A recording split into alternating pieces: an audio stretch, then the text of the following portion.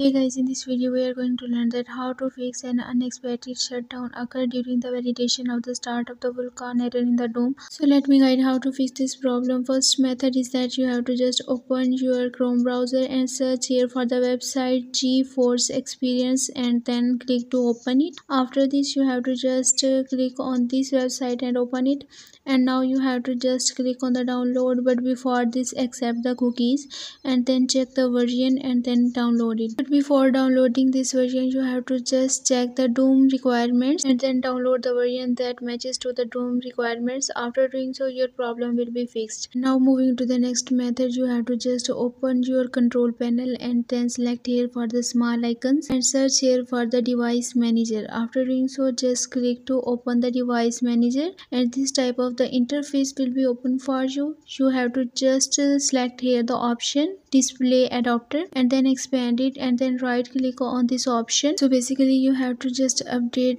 your driver. After updating your problem will be fixed. So last and the final method is that you have to just update your graphics card. After doing so your problem will be fixed. I hope this video will be helpful for you. If you have any question you can leave a comment below. For more information you can visit my website whose link I have shared in this video's description. Hit a like for this video and also subscribe my channel. Let me guide.